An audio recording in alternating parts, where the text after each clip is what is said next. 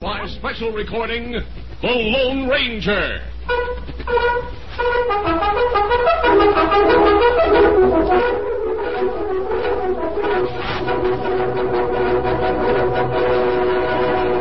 Hail Silver! A fiery horse with the speed of light, a cloud of dust, and a hearty Hi-Yo Silver. The Lone Ranger.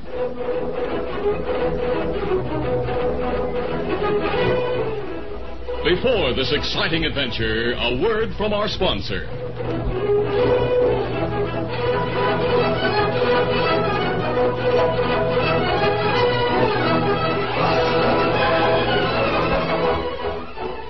With his faithful Indian companion Tonto, the daring and resourceful masked rider of the plains led the fight for law and order in the early western United States.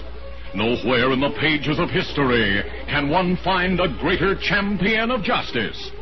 Return with us now to those thrilling days of yesteryear. From out of the past come the thundering hoofbeats of the great horse Silver. The Lone Ranger rides again. Come on, Silver. Let's go, big fellow. I am Silver. Hooray!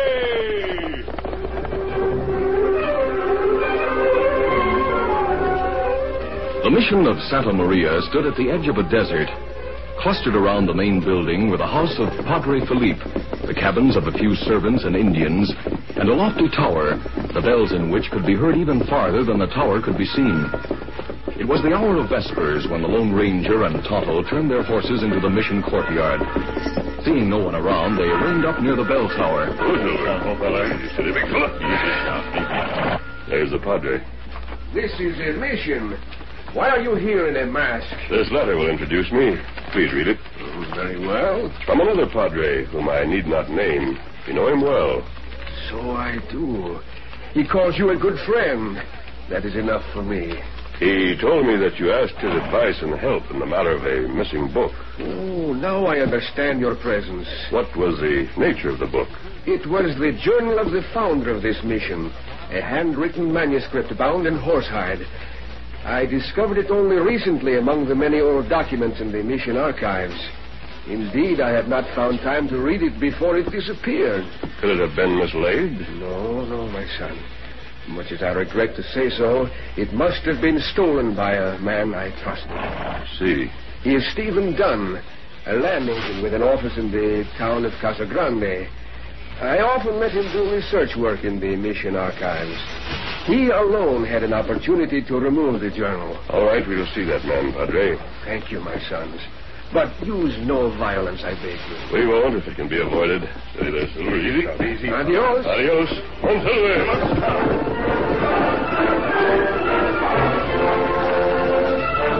As the masked man and Indian set out for Casa Grande, which was some 15 miles from the mission, Stephen Dunn opened his office door to two burly men in rough clothes. Howdy, Scrap. Howdy, Gus. Howdy. Come in and grab some chairs. We heard you wanted to see us, boss. I sure do, boys. You want us to help you fleece another tenderfoot? No, not this time.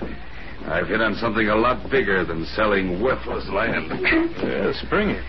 Yeah, you see this thing? We'd be blind if we didn't. There's no notebook. It's the journal of the Padre who built Santa Maria Mission. He wrote it better than 200 years ago. Yeah, what of it? Right here, he tells of coming to these parts with a bunch of Spanish soldiers. They'd been to a mine somewhere and had a heap of gold. You aim to sell a worked-out mine on the strength of that? Now, let me go on. The Spaniards lost most of their horses, so they couldn't pack all the gold or get all the men back across the desert to Mexico. Yeah? The old Padre and some others stayed behind and started the mission. Well, what happened to the gold? They couldn't use it to buy anything, so the Padre made it into the 5 bells at the mission. There was no iron around, and the gold worked up easy. You can't stuff us, boss. Gold won't ring. Oh, won't it? A gold piece rings. Well, that's hard gold. It's mixed with something. So was the gold used in the bells. 5 gold bells. They're worth a couple fortunes. Yeah, they're mighty heavy. We can get them down with rope and tackle and haul them off in a wagon. If we're careful, we won't even wake up the Padre and his engine. Melt them down that old smelter you've been trying to sell. That was my plan. When do we go after the bells? Tonight. I've got a wagon waiting at the corral. It's loaded with all the gear, provisions, and water we'll need. Now, wait a minute. There's one thing I want to know before we start. What did Gus and me get out of this? Why, the usual 10%? It isn't enough for a big job. We want equal shares for equal dangers. So that's how it is. Gus is drawn. No, you don't stab me again. I don't need to. You're finished. Let's get out of here. There's no need to hurry. Nobody comes to this office at night. I got the book. Leave it. Dunn stole it. When the sheriff finds it, he'll figure anybody low enough to rob a padre needed killing. Yeah, but it tells about the bells. Tear those pages out and we'll burn them later. Hey, I savvy. There. That's it. Now we'll go after those bells.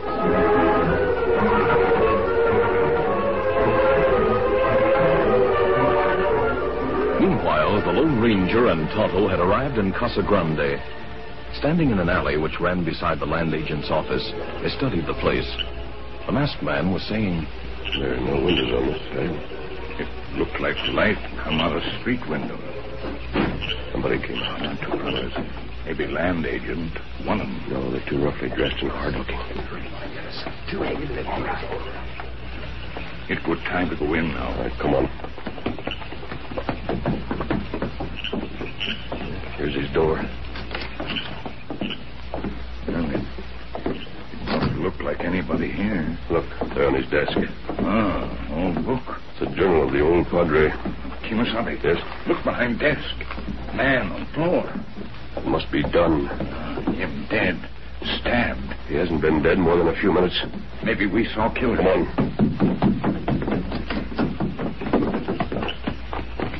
They're not in sight. What we do? We'll take a quick look along the street and notify the sheriff. Sheriff Mark Mason was an old and daring lawman, but he had the faults of being impulsive and jealous of his authority. Maintaining that he could keep order in the county without assistance, he had long since fired his deputy and dispensed with the use of posses. Sitting in the jail office with a month-old newspaper in front of his face, he heard the door open. Without lowering the paper, he growled, Well, what is it? I want to report to you. Mask man of religion, eh? Steady, Sheriff. We're on your side of the law. Then what's that mask for? Let's talk about that after I report a murder. Murder? Who's been murdered? The masked man quickly told what he and Tonto had seen and found, explaining about the old manuscript. The sheriff's eyebrows contracted as he listened. Then he exploded. What business did Padre Felipe have sending for a masked fella to look into a stealing case? I neither ask nor take credit for any help I give the law. But that's beside the point. While we're talking, the killers are escaping. I'll get them in my own good time. I know from your descriptions just who they are. You do? Sure. Yeah, a couple of polecats called Gus and Scrap who hole up on a rundown ranch on Squaw Creek. They've been helping Dunn on some shady deals, so I reckon they killed him over dividing the money. Well, in that case, we'll be going. Freeze we are. And pull gun when we turn back. Well, I'll take your guns. As the sheriff reached for the Lone Ranger's guns, Tonto used his hips to give a violent shove against the table beside which the lawman stood. Jolted, the sheriff swung his gun toward the Indian. At the same instant, the Lone Ranger whirled and grabbed his gun hand. Don't let loose my arm, eh? Twist that gun out of his hand, fellow. Sorry about this, Sheriff, but you gave us no choice. Get this arm down. Taking the sheriff's gun, eh? That's worse than murder. We'll leave it in front of Dunn's office. You'll pay for this.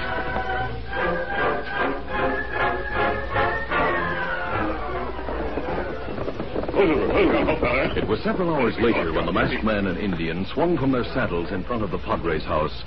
The aged priest met them at the door, lamp in hand, and lighted their way inside. Come in, my sons. Thank you, Padre. You're not gone long. Only long enough to get your manuscript. Do you mean... Here it is. Yes, that's the journal of the founder of the mission. But how did you recover it? That wasn't difficult. We found it on Dunn's desk. He was dead. Murdered by two men known as Scrap and Gus. See, I have heard of that evil pair. Apparently, they did not share Dunn's belief that the book was worth taking. So it would seem. 1,000 thanks for recovering the journal, my sons. Oh, will you not rest here tonight? We appreciate your hospitality, Padre. But a bright moon and cool breeze makes this a good night to ride. We have a long journey ahead of us. Adios, sire. As the Lone Ranger and Tonto rode away from the mission, the killers halted the land agent's wagon in a cottonwood grove nearby. Gus pointed with his whip. There's the bell tower. Yeah, and there's a light. It's in the Padre's house. What would keep your fella up so late? I don't know, but we can't wait for him to go to sleep. Well, let's get down and do it. Padre Felipe was deeply engrossed in reading the recovered manuscript. He had discovered that 3 pages were gone, freshly torn from the others. But he gave that mystery little thought, so great was his interest in what remained. As he traced the faded writing with a finger, there was a knock on the door. The Padre looked up, puzzled. Who is there? Got a sick woman in my wagon. She needs your help. I'll be with you in just a moment. Grab him, Scrap. I've got him. Let loose of me. Shut up, or I'll let you have it with his knife.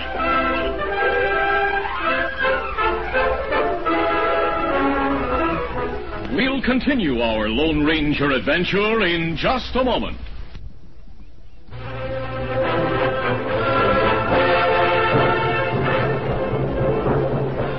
Now to continue. The Lone Ranger and Tonto had left Santa Maria Mission after recovering an old manuscript which had been stolen from Padre Felipe's archives. Shortly after their departure, 2 killers known as Scrap and Gus seized the Padre at his door. The Padre was protesting. You men know what you are doing? Better than you do. Now stop talking and start walking.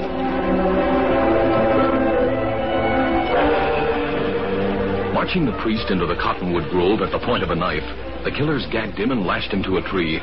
Then they drove their wagon to the bell tower. Swiftly and silently, they unloaded their gear and lugged it up an inside ladder that led through a trapdoor to the belfry. There, Gus draped blankets over the 4 openings. That done, he struck a match.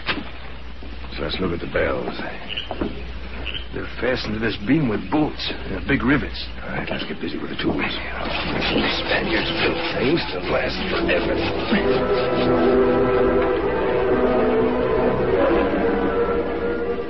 Meanwhile, the Lone Ranger and Tonto had interrupted their ride in order to rest their horses. As they stood in the trail, the Indian asked, Now, what time, Kemosabe? Oh, I'll see. Oh, what's wrong? You lose watch? No, I found something in another pocket when I reached for a match. It's a piece of paper that wasn't there before tonight. Feels like parchment. Oh, me got candles and matches here. Now you've got light to see. That is parchment. It's freshly torn. Must have fallen out of that old manuscript while I had it in that pocket. It's got words on it. There are 4 complete words left. One is Santa, another is Maria. That's a mission, of course. Another is Campagna, meaning bell. The last one is Oro, which means gold. Oh.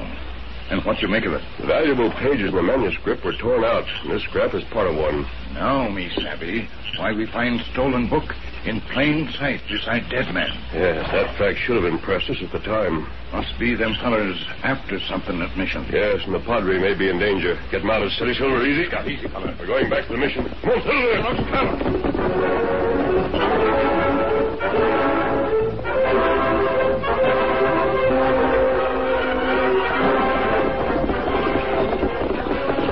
Hello, there's somebody on the trail ahead of us. You pull that?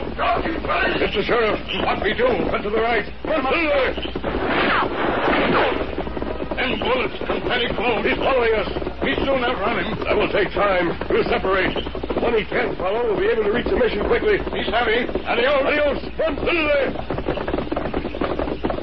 Looking back a few moments later, the Lone Ranger saw that the sheriff had chosen to pursue Tonto. He turned his big white horse toward the mission again.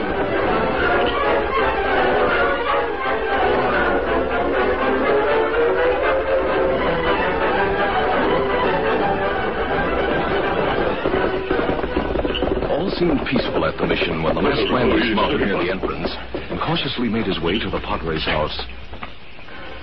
Faint noises drifted down from the belfry. Guided by the moonlight which poured through the open portal, he found the ladder, loosened his guns, and began a stealthy ascent.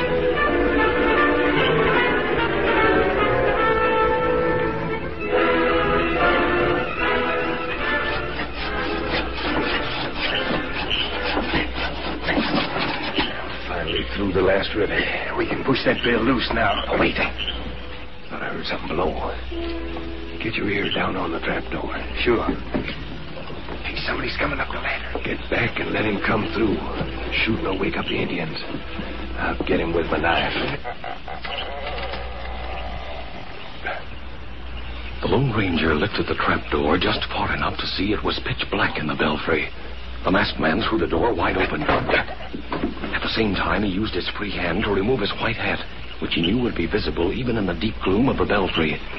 Holding it by the brim, he slowly lifted it through the opening. There he is. Down he goes! Just struck.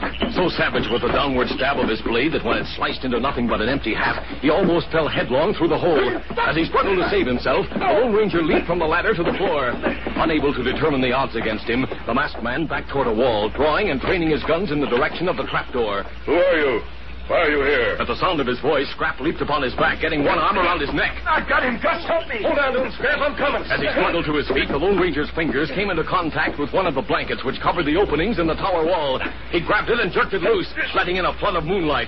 The light revealed that the killers were crouched and ready to charge. Scrap, Gus, you better give up. He knows it. He's got a mask on. Mask and not what two against one. We'll heave him through that hole. The crooks closed in. The masked man swung a powerful right at Gus. Take it. Blow caught the killer on the side of the head, knocking him backward into the bells. His shoulders hit the bells, which clanged as he fell. Hardly had the din of the bells died out when there was another, even more ominous sound. The beam on which the 5 heavy bells had hung for 2 centuries was giving way, weakened by age, the work of the crooks, and the fight that was in progress. Gus scrambled to his feet with a yell. The beam, breaker! Hurling Scrap aside, the masked man leaped for the opening from which he had torn the blanket. At the same instant, the beam broke. A ton of bells crashed against the belfry floor. It too gave way under the impact. Just as beam, bells, and flooring went down, the Lone Ranger got one leg over the bottom of the opening in the stone wall. Scrap gave a despairing yell. As from below came the jarring thud of wreckage hitting the ground. There was a moment of silence. Then excited yells told that the Padre's Indian converts were gathering in. From his perch in the embrasure, the Lone Ranger looked down the shaft. He saw that the ladder, which was fastened tightly to the wall, had not been damaged and could easily be reached. He swung himself onto it and began a careful descent.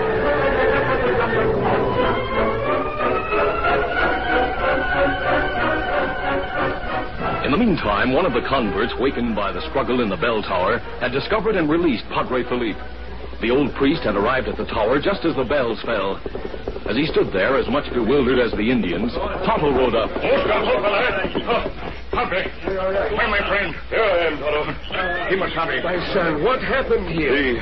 The beam broke while I was fighting 2 crooks who wanted to steal the bells. I managed to save myself, but they're dead in the wreckage. Oh, I thank God that you survived. But why did those men want to steal the mission bells? I just looked at one by matchlight. They're not badly damaged. But a break in one shows that they have a high gold content in their metal. Gold? Yes, enough to make your mission very rich. And that's what crooks find out from old book. That has caused all this trouble. The 3 crooks who knew the bells were made of gold are dead. Here are the pages from the old manuscript which told about the bells. Where did you find the pages? I just took them from Scrap's body. Now only 3 of us know the secret. It's safe. And you and Tonto will never tell? You have our word for that, Padre. Thank you, my sons. The bells of Santa Maria will ring again. Oh, it's the sheriff. So I finally run you down. Now get your hands here. Wait, put that gun away, Sheriff. Roger, these fellas are fugitives. I want them for witnesses. You won't need witnesses now, Sheriff. Scrap and Gus are dead inside the tower. Yes? They were killed when they fell from its top with the bells. So that was the noise I heard, eh? How did it happen? While you were chasing us, they tried to steal the mission bells. You did? Well, I reckon I've made a fool of myself. They also laid violent hands on me. Now, I'm right sorry about that, Padre. And if I've done this masked man and Injun any wrong, I apologize for that, too. There's no need of that, Sheriff. Adios, Padre. Go with God, my son. Get him up, scout. Now, who in tarnation might that masked man be? I have it from another Padre. He's the Lone Ranger. I'll Silver!